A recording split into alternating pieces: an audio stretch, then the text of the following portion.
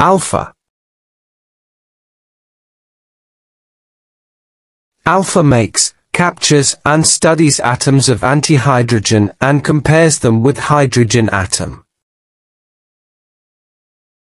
The Alpha experiment is a successor of an earlier antimatter experiment, Athena, set up in late 2005 with similar overall research goals as its predecessor. Alpha makes, captures and studies atoms of antihydrogen and compares these with hydrogen atoms. Creating antihydrogen depends on bringing together the two-component antiparticles, antiprotons and positrons, in a trapping device for charged particles.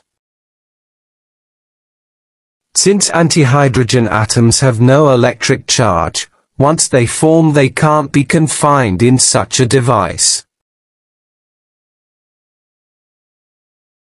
In the Athena experiment the antiatoms would drift naturally to the walls of the trap.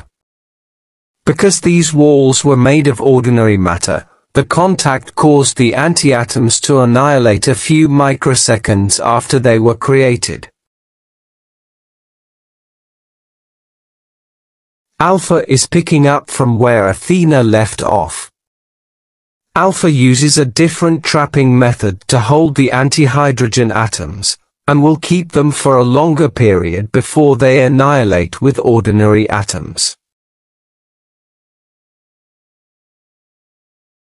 In June 2011, Alpha reported that it had succeeded in trapping antimatter atoms for over 16 minutes, long enough to begin to study their properties in detail.